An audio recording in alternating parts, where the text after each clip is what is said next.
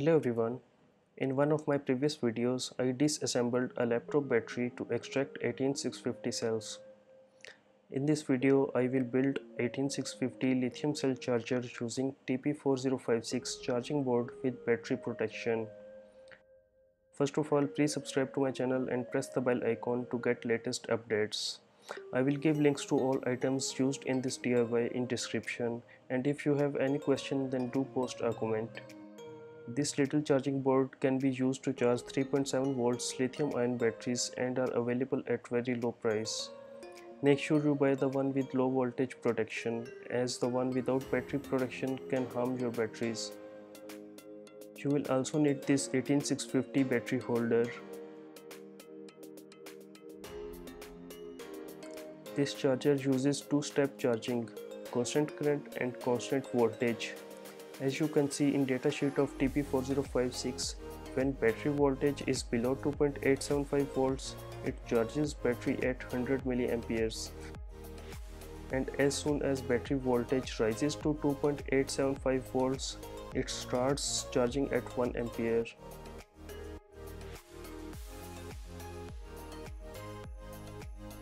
Until battery voltage rises up to 4.2 volts. At 4.2 volts, it switches to constant voltage and charging current decreases.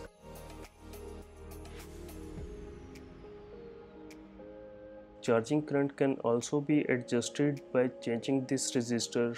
Resistor value can be determined by this chart in datasheet.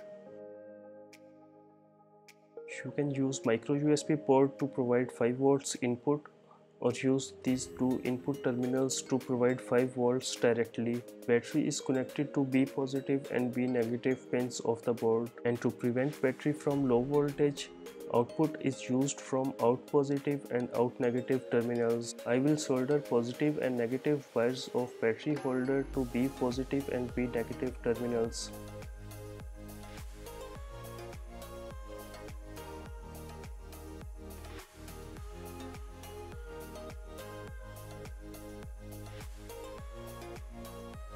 Let's try charging this battery.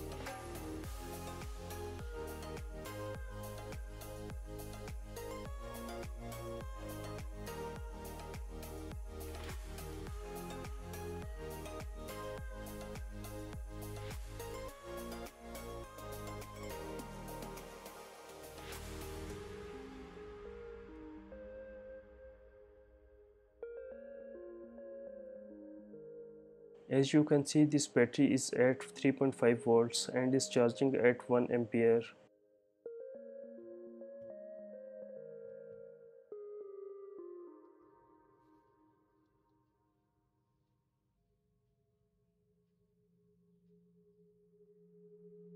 After almost 2 hours, battery voltage is at 4.18 volts, and after around 5 hours, this battery is fully charged, and voltage on output terminals is dropped to 4.16 volts.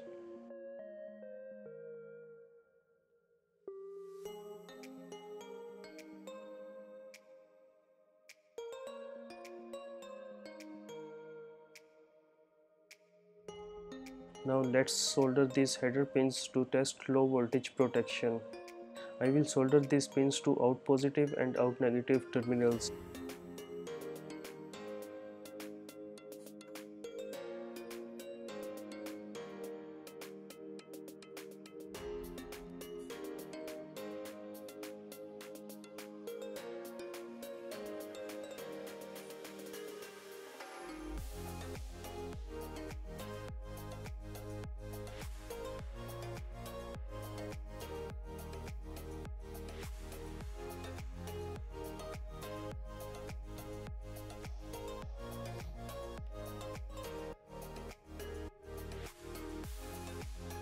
I have made this simple load circuit using power resistor and LED in parallel on breadboard. I will connect the circuit with TP4056 using jumper cables.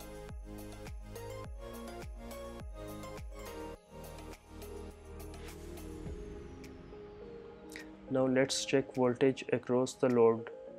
As you can see, it is 3.24 volts and it will take quite some time to completely discharge this cell. To speed up the process and test low voltage protection, I will use an already discharged cell. As you can see, as soon as voltage drops to 2.07 volts, output voltage is cut off, while voltage across the cell is at 2.64 volts. Output will be turned back on when battery voltage rises up to 3 volts. Thank you for watching.